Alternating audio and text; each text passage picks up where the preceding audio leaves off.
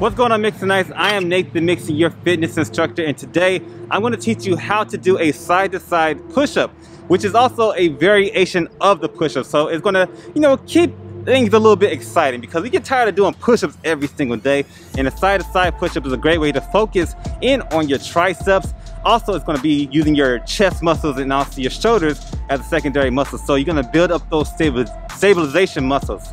So with that being said, make sure you subscribe to my channel, turn on your push notifications, and let's get ready to do a side-to-side push-up. Now, pretty straightforward. You're going to lay on the floor as you're going to do a push-up in the first place. Your feet are going to be relatively close together, and your hand's going to have your shoulders right over your wrist.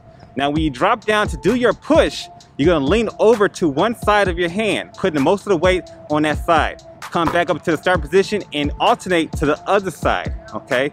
If you really want to get busy with this particular workout, try to put your chest in the middle of your hand, or put your hand in the middle of your chest rather.